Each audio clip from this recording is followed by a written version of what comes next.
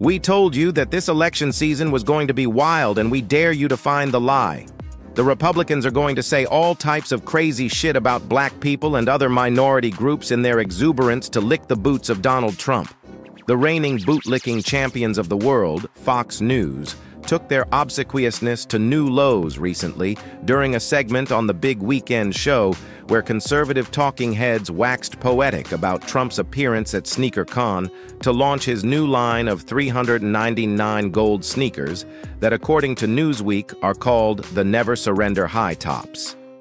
Contributor Raymond Arroyo was practically salivating on himself while sitting alongside blonde bobblehead Tammy Lawrence.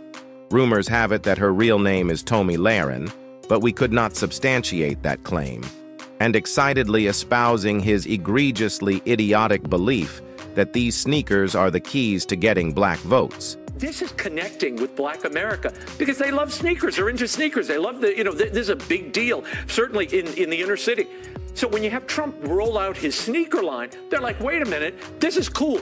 He's reaching them on a level that defies and is above politics. The culture always trumps politics.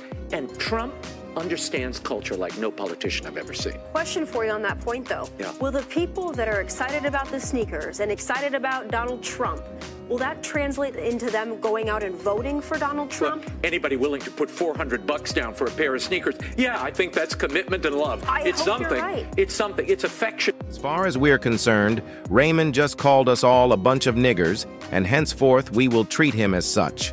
What in the entire white fuck is this dickhead talking about?